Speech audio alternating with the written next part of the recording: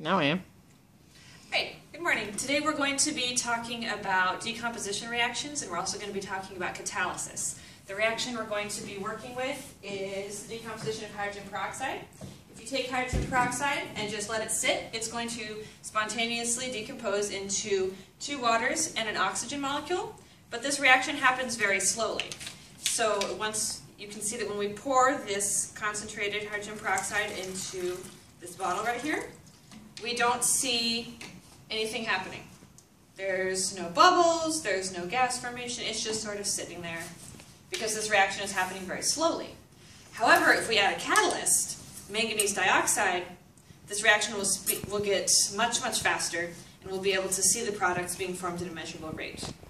So let's see how fast this reaction actually goes.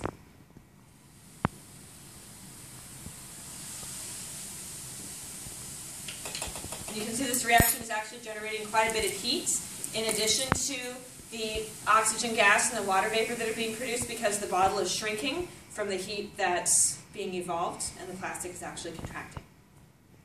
And we're good.